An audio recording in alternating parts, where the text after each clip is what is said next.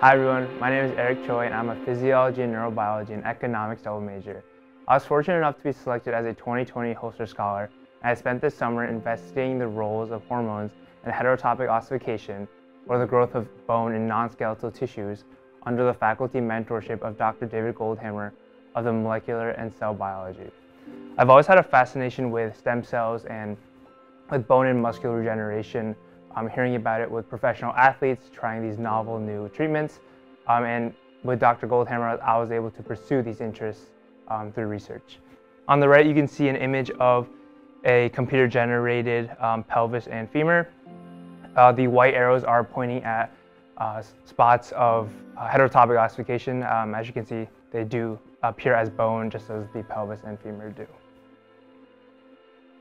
So before the COVID-19 pandemic, I was planning on conducting a research experiment in Dr. David Goldhamer's lab, in which I was planning to manipulate the levels of estrogen and testosterone in a knock-in mouse model called ACVR1R206H. These mice effectively mimic the human disease of fibrodysplasia ossificans progressiva, or FOP for short. FOP is an extremely deadly form of heterotopic ossification, and it is one of the most rare but deadly, as I mentioned. So after we knew that undergraduate research wouldn't be allowed on campus this summer, I met with the Holster Scholars Committee and with Dr. David Goldhamer, and we decided the best use of my time would be to conduct a literature review. A literature review would really allow me to sort of immerse myself into the literature further and understand the context of the research I was planning to do. I was also motivated by Dr. Moscardelli's idea that Holster scholars immerse themselves in the middle of an academic conversation. I felt that nothing could do this better than a literature review, and by reading the literature of other experts in the field, I would further understand the knowledge that I would need to pursue a research project and get the most out of it in the future. And I hope to, as I mentioned, I hope to apply this knowledge in any future experience I might conduct in the Goldhamer lab. So some basic concepts to begin. Hormones are the signaling molecules produced by the glands in our body, and the endocrine system is a system in our body that regulates and really distributes these hormones. They're active in all the biological processes that allow us to survive and that make us human, but they are also very prevalent in the pathways of bone formation. As you can see in figure 1, a lot of hormones that we might know, such as testosterone and estrogen, are derived from cholesterol, which is a steroid structure. And something that the Holster Committee and I talked a lot about was the similarity between hormones and how hormones that are seemingly so different might not actually be so different at all. And so it's really interesting to see how these seemingly dissimilar hormones affect bone formation.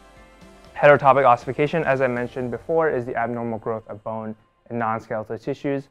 Osteogenesis is the formation of bone, and fibrodysplasia ossificans progressiva, or FOP, is an extremely deadly and rare form of heterotopic ossification, as I mentioned before as well.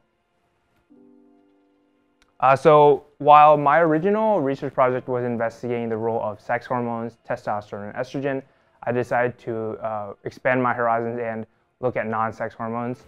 Leptin is a common hormone found in our bodies, secreted by adipocytes or fat cells. And in a study by Stepan and colleagues, in which they administered leptin into OB homozygous mice, which are homozygous for the trait of obesity, as you can see in this figure.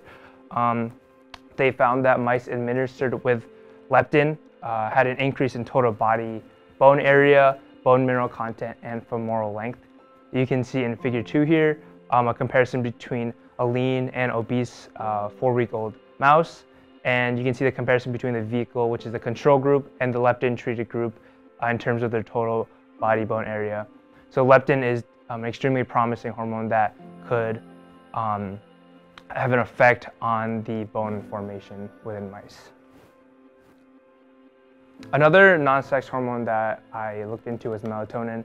I'm sure many of us have heard of melatonin, and many of us might have used it before to go to sleep at night. It's a hormone secreted by the pineal gland in response to the light-dark cycle, and it helps regulate our circadian rhythm in the body.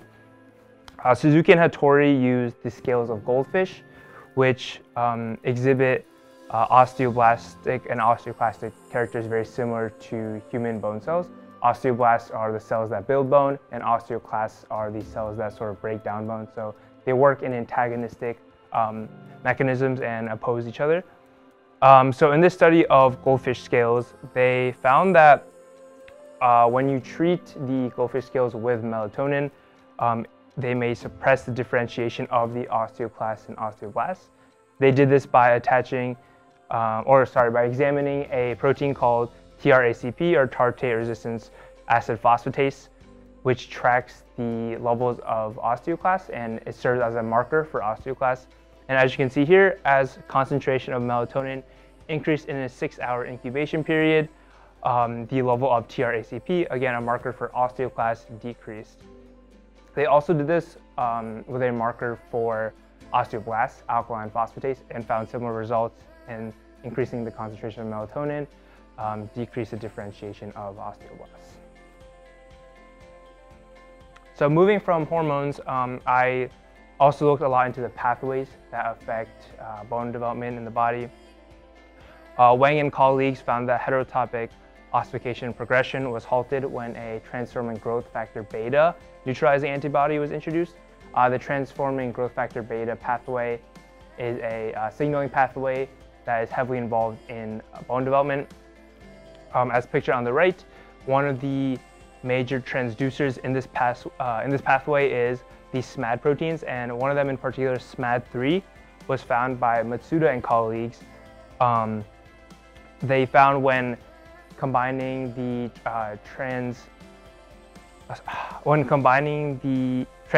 transforming growth factor beta and estrogen receptor signaling pathways in human kidney carcinoma cells, they found that the estrogen receptor actually suppressed the SMAD3 activity, again, a transducer in this pathway. They also found something called crosstalk between the estrogen receptor and the transforming growth factor beta. Crosstalk is essentially interference between the two pathways, and so neither pathway works out as originally intended. And so it is possible that the estrogen receptor and the transforming growth factor beta pathways affect each other, and so estrogen may have an impact on this transforming growth factor beta pathway. Another really important pathway that I looked into was vascular endothelial growth factor, or VEGF. VEGF is an important regulator in bone growth, and especially angiogenesis, which is the formation of new blood vessels. Angiogenesis is extremely important in the formation of bone, as you can see in figure 6, because angiogenesis, by providing those new blood vessels, it is able to provide the bone cells with nutrients and the oxygen it needs to fully form into the bone that is functional. And in a study by Bogan and Degani, they looked at MCF7 breast cancer tissue cells, in which they treated with tamoxifen, which is an estrogen inhibitor. And when treated with tamoxifen, they found that the levels of VEGF mRNAs, as shown in figure 7, were actually increased. And this may be promising because tamoxifen, as I mentioned, is an estrogen inhibitor. So the converse effect of having extra estrogen may potentially suppress the levels of VEGF mRNA, which would have promising indications for regulating bone growth and osteogenesis. So in the future, I plan to continue this research in heterotopic ossification and fiber dysplasia ossificans progressiva in Dr. Goldhamer's lab on the Storrs campus. And hopefully I'll be able to conduct my original experiment planned before COVID-19. I'm hoping to do this either this semester or next semester. And something that I plan to do is sort of take into account all this new information that I've learned and incorporate that into my original experiment. So I anticipate that my original experiment will be slightly modified to account for all this new knowledge. And lastly, I hope to continue to apply this knowledge that I've learned and to any future experiments that I may be a part of or that I might conduct by myself in Dr. Goldhamer's lab. I'd like to give a big thank you to Dr. David Goldhamer, who was my faculty mentor. Dr. Goldhamer really took me under his wing and showed me the ins and outs of research, and showed a lot of patience and commitment to me throughout this entire process. I'd also like to thank Lori Apuzzo, who is a PhD student in Dr. Goldhamer's lab. Lori really worked with me closely when Dr. Goldhamer wasn't able to, and she helped me find literature and really pointed me in the right direction in terms of the process of conducting a literature review. I'd like to thank Dr. Moscardelli, who has been there for us since this time last year in the fall. He has done everything from bringing us donuts in class to organizing this amazing symposium. So thank you, Dr. Moscardelli, for all the work you've done. I'd like to thank Mr. and Mrs. Holster Scholar, as well as the Holster Scholars Program, for their philanthropic efforts, and they've allowed us to really relish this opportunity through the generous funding and program. I'd like to thank the Honors Program for supporting such an amazing program, and I hope that they continue to do so for many more years. And lastly, I'd like to thank my fellow Holster Scholars. It's been so much fun to work and develop these ideas alongside everyone, and I'm really excited that I was able to meet everyone in the Holster Scholars cohort, and I'm really excited to see what everyone else has to present. All right, that's it.